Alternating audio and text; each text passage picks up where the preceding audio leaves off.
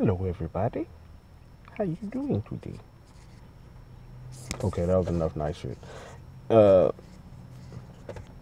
Perusing Facebook, I saw something that is a common occurrence. Black people in jail, or as they call it, or as we call it, Facebook jail.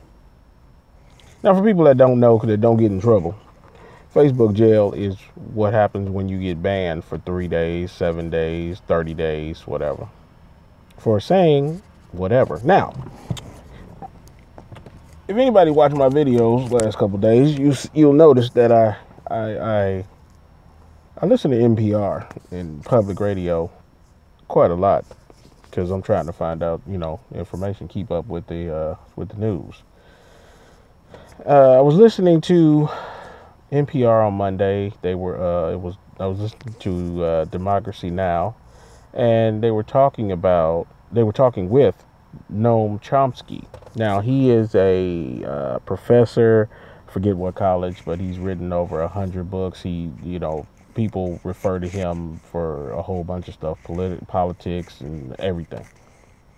But he was talking about how America has this thing going through Congress that they're trying to push to allow family members of 9/11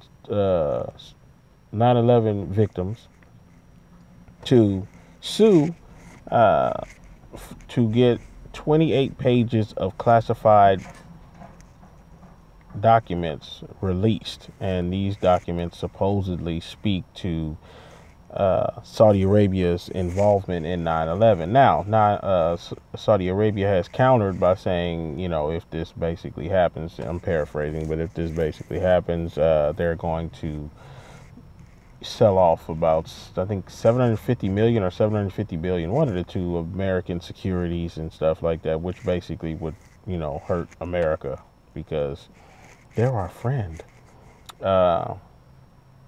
So that's what they're doing.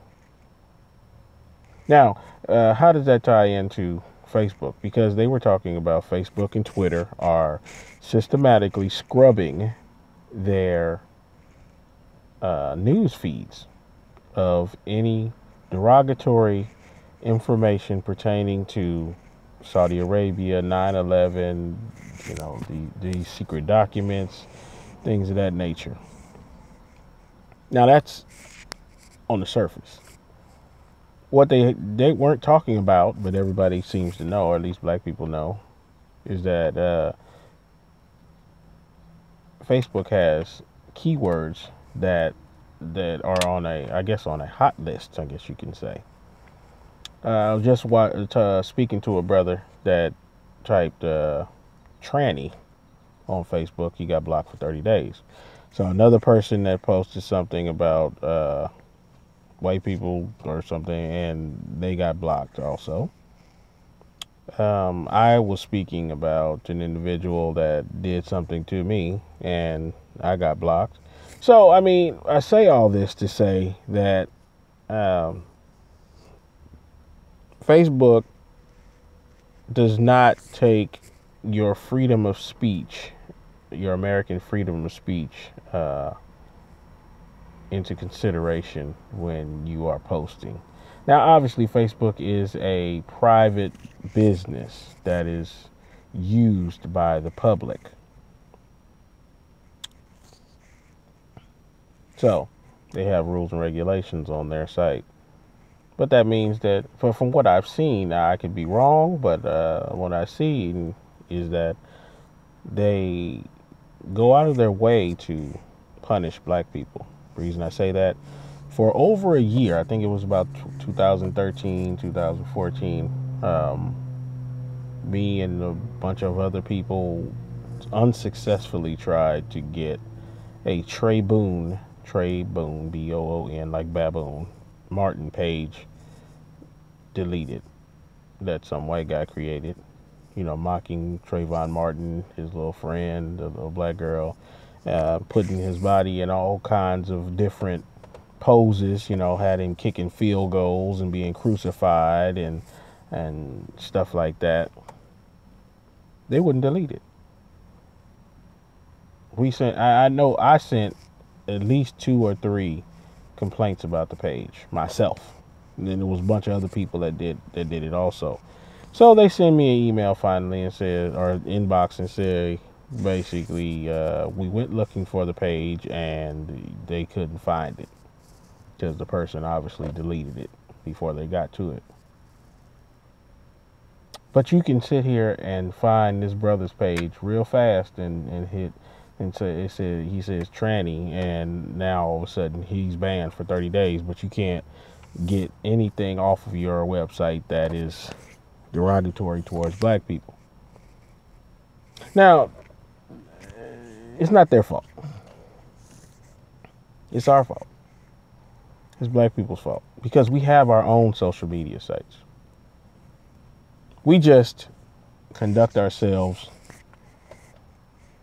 like slaves. I hate to say it.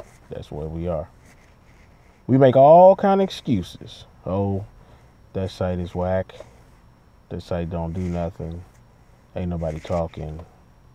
It don't work. It's too difficult. I can't do this. I can't do that. Whatever. Yada, yada, yada. To stay with white people. Oh, my family is over here. You know, it would be difficult for them to come over here. Bunch of excuses. Same excuses we use when not supporting black businesses. We sit on Facebook and Twitter and LinkedIn and all these other social media sites talking about black power. I see on Instagram hundreds of pictures posted daily about some form of black power. Support black business. Go to a black business. Do this, do that. Today is Malcolm X Day. That we have decided that we are just going to make a day for us. We can do that, but we can't support black businesses. We can do something simple, but we can't do nothing simple. So, me and a few other people that I know of are, serving time in Facebook jail. Now, I'm still there because I'm like Harriet Tubman. I'm out of time now. I'm trying to wake up black people to say, hey, come on over here. Or find a black social media site that's up. If you don't want to go to Our Time Now, go to another black social media site. Promote that one. I'm not like some people that don't tell you about other black social media sites. I know of a brother, his name is Tariq, not the other one. He has a website called Africa.com, AFRAKA.com. If you don't want to go to OurTimeNow.com, go there. Join both. We're working together anyway. So, because unity starts with you and I. We have no unity without you and I. We get nothing from Facebook. Mark Zuckerberg, they said, is the richest man on the planet. He makes more money in a day than damn near every person on the planet. And you are helping him make money.